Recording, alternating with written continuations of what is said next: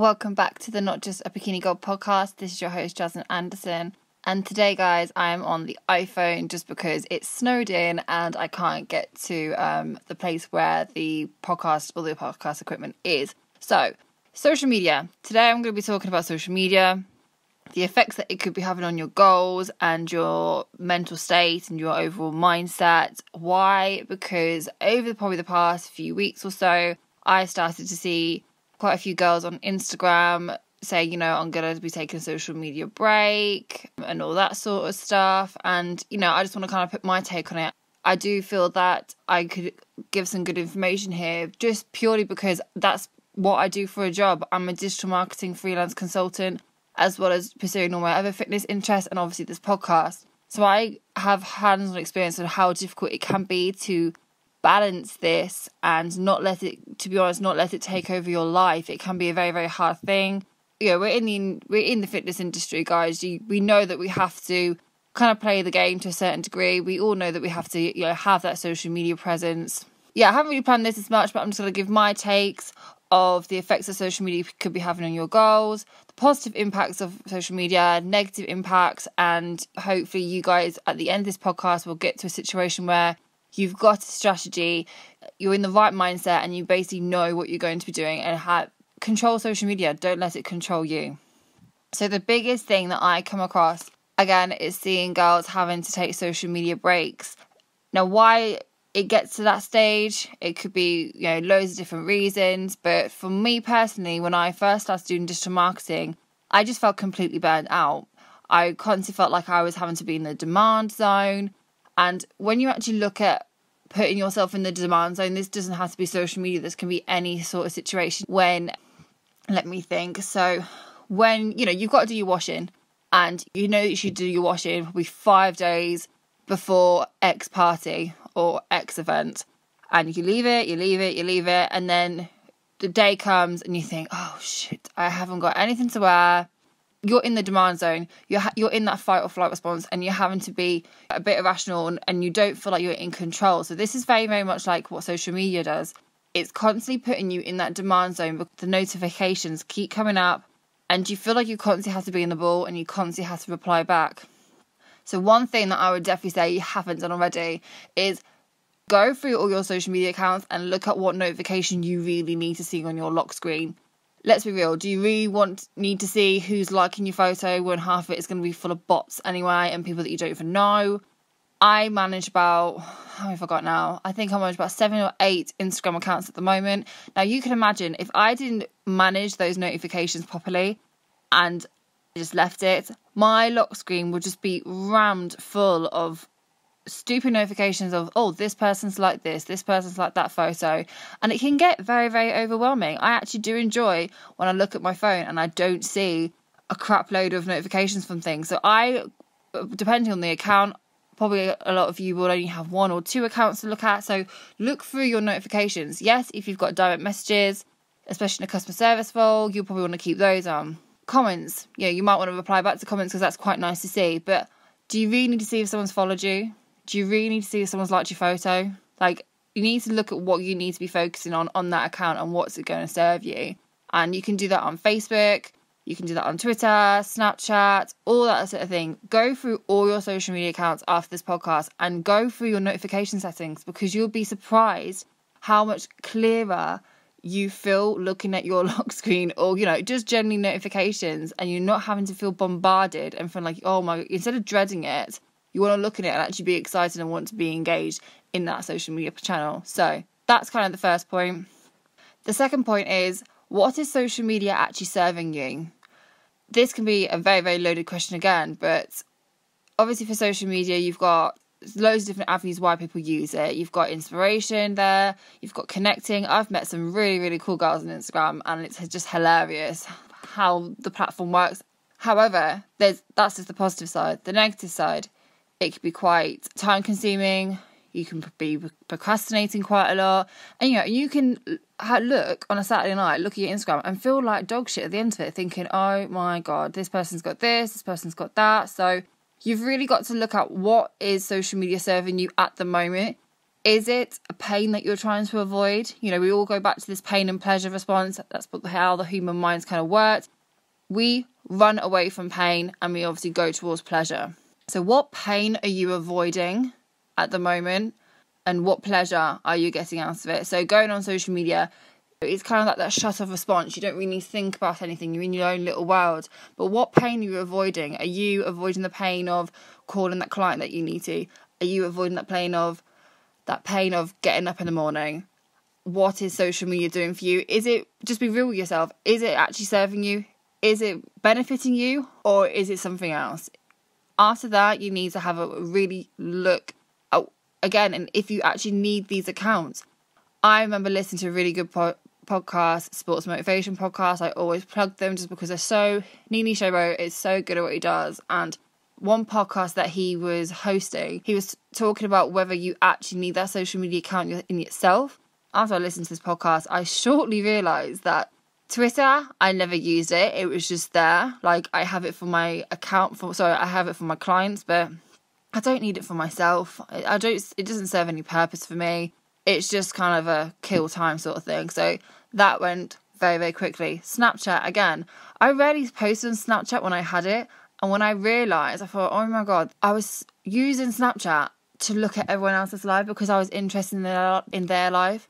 And then when you actually think about it, why do you need to be focusing on other people's lives? Why you say, if you put that interest, all that time that you're spending looking on people's Instagram stories or Snapchat stories, you're obviously interested in them for a certain reason. Now, if you transfer the amount of time and the amount of interest and enthusiasm you have in looking at other people's lives, if you turn that back on yourself, how much further would you be with your goals or with things that you want to do in your life? That's a big one. And that is something that I shortly realised when I had my Snapchat account. Why was I spending so much time looking at other people's lives, being interested in it? And it's not me being a dick, it's not me being selfish, but, you know, your goals aren't going to work themselves. No one's going to do it for you. And the more time goes on, you realise that life is really too short to be wasting it. So what social media accounts do you really, really need in your life? And again, I know Phoebe Hagen did a good post on this about going through your following and actually looking at if these people that you follow actually benefit you, if they give you any value, if they inspire you, or if they actually really piss you off, make you feel like shit, or make you just not want to be on the Instagram platform at all. Like, it's not, you know, people get a bit het up about following and, oh, they're not following me back. Like, who honestly gives a crap? Like, I don't know, in a few years' time, we'll all be laughing about how petty Instagram was. So go for your accounts. Don't be afraid to unfollow that person if you need to. If you need to unfollow me, if you need to unfollow this podcast, go freaking do it. If it's not serving you, you're wasting your time. You're honestly wasting your time, spending too much time and effort worrying about your Instagram ratio or looking at what this person ate for dinner and all this stuff. Like, you need to start focusing more on yourself. And at the end of the day, your inability to focus is going to be the reason why you don't reach your goals. I had this very same problem when I first started doing digital marketing, because I would be on like a client's Instagram or their Facebook, and then within 2 seconds, lost my focus completely. I'd be looking at pugs. And don't get me wrong, I still have that time that, you know, I call it like indulge. So I'll go and just do a bit like, not trolling, look and go and explore. I look at see what people are up to, but instead of just doing it willy-nilly, like, I have a system and I have certain times and days and hours and time slots that I will dedicate that time to. After that, it's gone. I don't look at it and it can just wait. And sometimes you have, you know, you kind of think, oh my God, like, you've taken ages to reply. People honestly will appreciate that you have a life. Like, they're not, even though a lot of people expect you to be in that in-demand zone and always reply, trust me, once you put that barrier up and people will start to realise, oh, well, this person isn't always going to be at the end of the phone, and that's away from social media. You have to do that with clients. I have to do it for myself when I do emails and calls.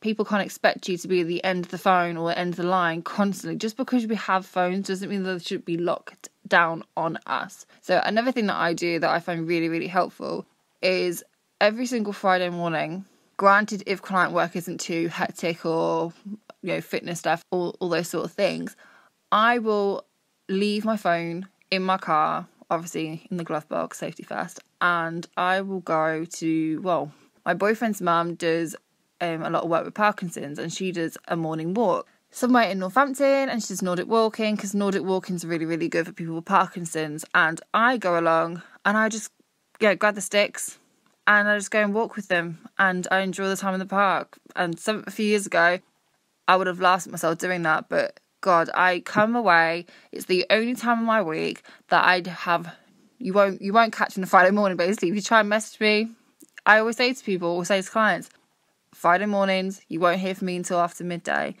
Just give yourself that time. Like, you need to start treating yourself a bit more kindly, and giving yourself more respect and putting yourself first. Give yourself that time and put it, instead of just leaving it until you get to that point that, complete breakdown, it's too much, you feel burnt out. Break it up across the whole of the year or the months or the weeks.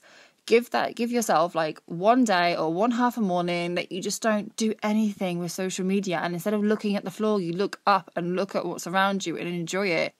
As an example as well, if I go and see my nan, I leave my phone in the car because I rarely get to see her, and I know that I think people forget as well how rude it is, especially with the older generation. And I think it's still worthwhile. I'll probably sound really old before my days, being fucking 24, but people aren't going to be around forever.